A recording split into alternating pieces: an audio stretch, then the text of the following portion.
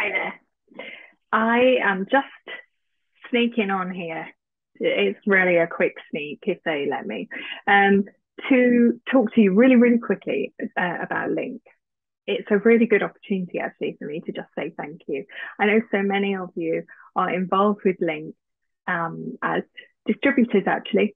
We have a bank of about 70, 70 different distributors who take Link magazine, our community magazine, around the homes of Highworth and then beyond into those communities and villages around us.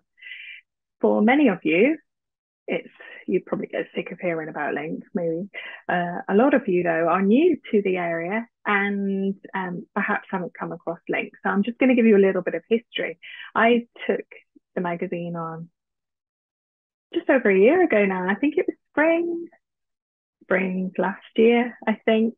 I forget. I'm getting old. I forget. But I think it was last year. It just feels like a very long time, to be honest. And in that same year, the magazine was 50 years old. So the magazine and I are exactly the same age, not the same year, that's stupid, but we're exactly the same age, which is amazing. And a lot has happened in the year that I took it on. When I accepted the role as editor, I did a lot of research. I went back into the archives of Link that are held actually by the Historical Society, and it's amazing to see probably every issue of Link that's ever been published. Quite incredible. And I went right back to the very first one, and there I learned about the Reverend Brian Phillips, who at the time was with St Michael's Church, and he believed that God had given him a vision for a community magazine, a way of reaching out beyond the church to the community of Highworth. And obviously, the population of Highworth was much smaller 50 years ago. It was never intended to be a parish magazine, a church magazine in that sense, but a community magazine. And it began with a few articles from people in the church, from Reverend Phillips himself, but very quickly it grew. And so it included poetry and recipes and all manner of things. There was even a section, which is very forward thinking actually, there was even a section for young people and children, and was there to be just an encouraging piece of literature coming through people's, what do you call those? Letterboxes, that's right. Through their letterboxes. You know, there's enough negativity, isn't there? Coming through our TV screens and through our internet. And so we've continued that idea of being a positive news source in a sense. Not news in the international sense or the national way, but things that are happening locally here in our town, things that matter to us.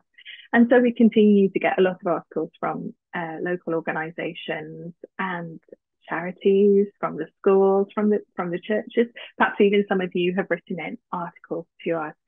And we produce that every month, pretty much, apart from the summer and Christmas, pretty much every month.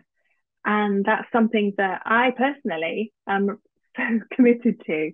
It was extremely encouraging to read about where the magazine had come from and what had first birthed it. And I have no doubt in my mind that this is a God breathed vision for this community. I'm the first Christian editor in a long time to have taken on the magazine. And I hope that shows. A lot of feedback I've had says that it does show. And I'm pleased about that because I pray over this magazine a lot. And I consider intentionally the articles that we place in the magazine, how we present it. You see, you can talk about Jesus and you can deliver the gospel and you can be Jesus without ever mentioning his name. And I see that as a big responsibility and a huge part of what I'm in the role to do. The magazine, which differs from a lot of other community magazines, is run under the auspices of Highworth churches together. So the four churches of Highworth have come together and they support this magazine. And therefore, we we take it forward with that in mind. I hope that makes sense to you. It is an enormous privilege, is it not, to be able to take something like this. It's an old one, that's from Christmas, but to take something like this and shove it through your neighbour's doors, knowing that this contains God.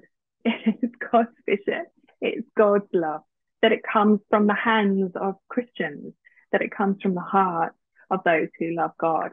And so I see it as an enormous evangelical tool. It blows my mind when I think about it. We're going into over 6,000 homes every month. What church can say that? What church can say that they're working in partnership with their town churches to deliver the good news? It's not a parish magazine. It is not obviously Christian. But if you've ever opened our magazine, you will see the very first piece is entitled First Thoughts. And in that, we present Jesus straight off the bat. And we make no pretend in that. We couldn't operate without the team of volunteers that we have. And as I said right at the beginning, I'm so grateful to those of you who do volunteer your time, who deliver to your friends and your neighbours. It is incredible. And I'm overwhelmed every month to think that it runs as it does. We absolutely could not have done any of this without Clive Hall. Clive has been with us now, I think he told me, for about 10 years. And he is a treasure and such an encouragement to me. But he needs to set that down now. He is not getting any younger. None of us are we? And he just needs to have a rest.